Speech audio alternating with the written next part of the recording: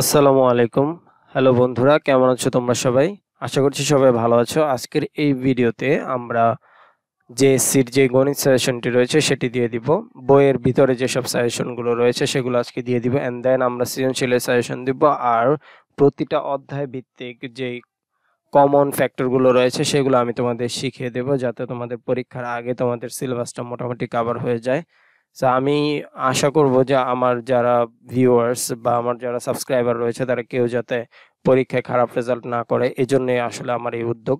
তো আমি খুব দ্রুতই তোমাদের মাঝে প্রতিটা অধ্যায় ভিত্তিক, মানে যেসব অধ্যায়গুলো খুবই ইম্পর্টেন্ট সেগুলোর উপরে কনসেপ্ট ভিত্তিক ধাপে ধাপে কয়েকটি ভিডিও দেওয়ার চেষ্টা করব। সেই ভিডিওগুলো দেখলে অবশ্যই তোমরা উপকৃত হবে। তো চলো আজকে আমরা সাজেশনটা দেখে নিই।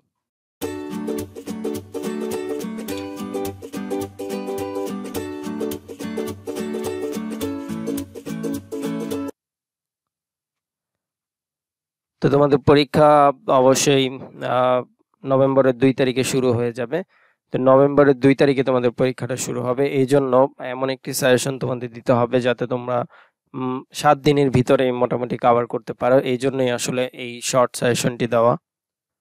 তো এটা হচ্ছে শুধুমাত্র বইয়ের সাজেশন। আমার মেইন জিনিস হচ্ছে আসলে আমি সবসময় টেক্সট বুকের যেসব অঙ্কগুলো রয়েছে সেগুলোর উপরে সবচেয়ে বেশি গুরুত্ব দিয়ে থাকি, কারণ আমি বিশ্বাস করি যে টেক্সট বুকের যে অঙ্কগুলো রয়েছে সেগুলো যদি কেউ না পারে সৃজনশীল করতে তার খুবই কষ্ট হয়।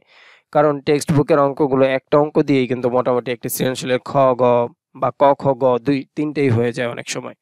সো আমি বলবো অবশ্যই সৃজনশীলে যাওয়ার পূর্বে যারা এখন পর্যন্ত কোনো অঙ্ক করনি তারা অবশ্যই সৃজনশীলে যাওয়ার পূর্বে মিনিমাম বইয়ের এই অঙ্কগুলো করে নেবে, যাতে তোমাদের কনসেপ্টটা ক্লিয়ার থাকে।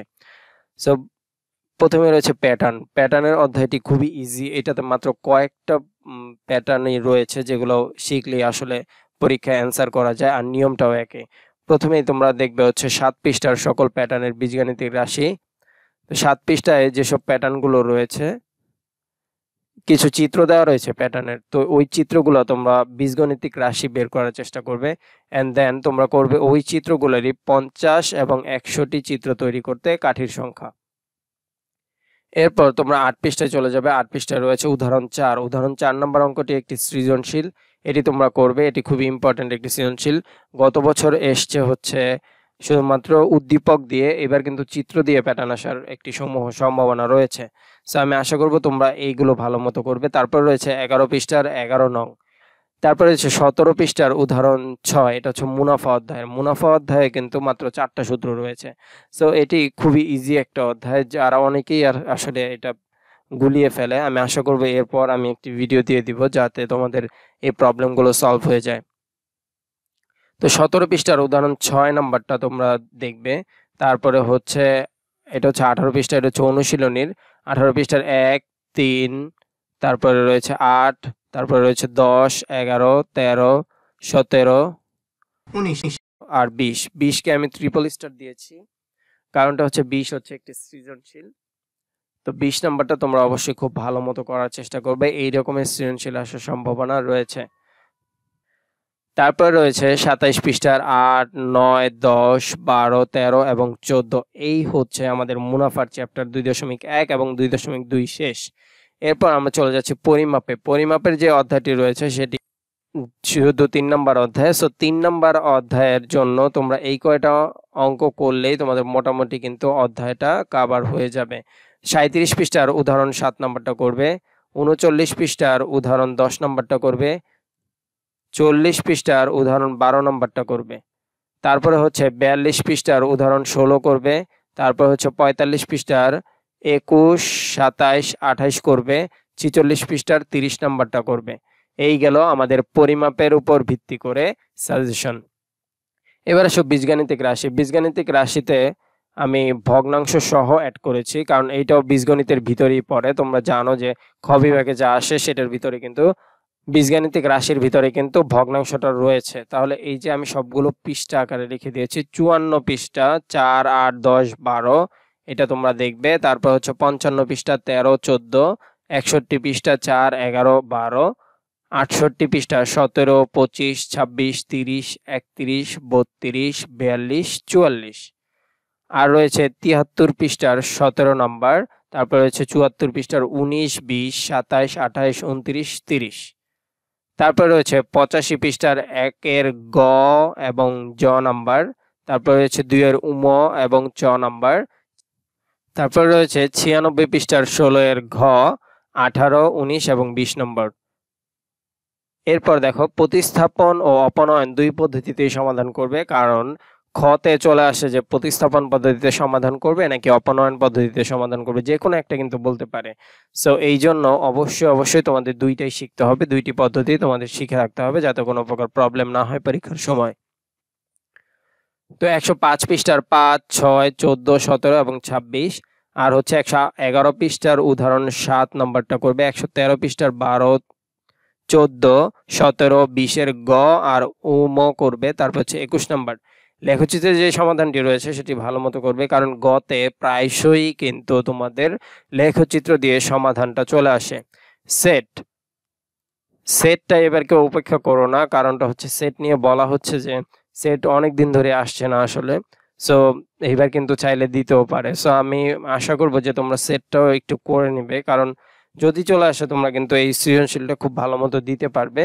তো আমি খুব মিনিমাম একটা সাজেশন দিয়েছি সেটের ক্ষেত্রে। 122 পৃষ্ঠার তোমরা 5 নাম্বারটা করতে পারো, আর হচ্ছে 124 পৃষ্ঠার 23, 24, 25 এই 4টা অঙ্ক করলেই তোমাদের হয়ে যাবে।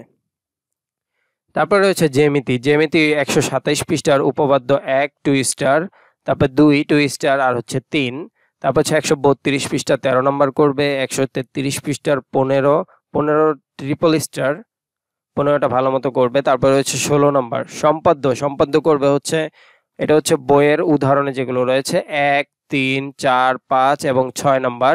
তারপরে হচ্ছে 140 পৃষ্ঠার 15, 23, 24 এই গেল সম্পাদ্যে। তারপর হচ্ছে পিথাগোরাসের উপপাদ্য। তো পিথাগোরাসের উপপাদ্য তোমরা পড়বে 141 পৃষ্ঠা এর 9.2, এটা পিথাগোরাসের উপপাদ্য, অরিজিনাল যে উপপাদ্যটি রয়েছে সেটির প্রমাণ আসলে। আর হচ্ছে 145 পৃষ্ঠার পড়বে 1, 3, 8, তারপরে হচ্ছে 9 এবং 11, তারপর 147 পৃষ্ঠার 22, 23, 151 পৃষ্ঠার উপপাদ্য 2 এটা 2 স্টার, তারপরে হচ্ছে উপপাদ্য 3 এটা হচ্ছে 3 স্টার। তো 156 পৃষ্ঠার 6 উপপাদ্য 2 এবং 3 এর মতো। 153 পৃষ্ঠা যে 6 নম্বর সৃজনশীলটি রয়েছে সেটি উপপাদ্য 2 এবং 3 এর মতো। তো তোমরা হয়তো বা দেখতে পাচ্ছ যে পিথাগোরাসের উপপাদ্য একটি হিউজ সিলেবাস দেখা যাচ্ছে, আসলে এটা হিউজ না। তোমরা যদি পিথাগোরাসের উপপাদ্যটা খুব ভালো মতো পড়তে পারো তাহলে এইটা হিউজ মনে হবে না, কারণ এটা শুধুমাত্র পিথাগোরাসের উপপাদ্যেরই রূপ, একই সূত্র দিয়ে একই প্রমাণ দিয়ে কিন্তু করতে হয়। সো পিথাগোরাসের উপপাদ্য থেকে প্রতি বছরই একটি সৃজনশীল হয়ে থাকে। সো আমি আশা করব তোমরা উপপাদ্য যদি নাও পড়ো, মানে চতুর্ভুজে যে উপপাদ্যগুলো রয়েছে সেগুলো যদি নাও পড়ো, সম্পাদ্যটা কভার করবে, কারণ এটা আঁকা নিয়ে সম্পাদ্যটা কভার করবে আর হচ্ছে পিথাগোরাসের উপপাদ্যটা কভার করবে, তাহলে অবশ্যই তোমরা খুব ভালো একটি জ্যামিতিতে রেজাল্ট করতে পারবে। এরপর রয়েছে পরিসংখ্যান 173 পৃষ্ঠার 14 এবং 15 নং করবে, 174 পৃষ্ঠার 16, 20 এবং 21 নম্বর।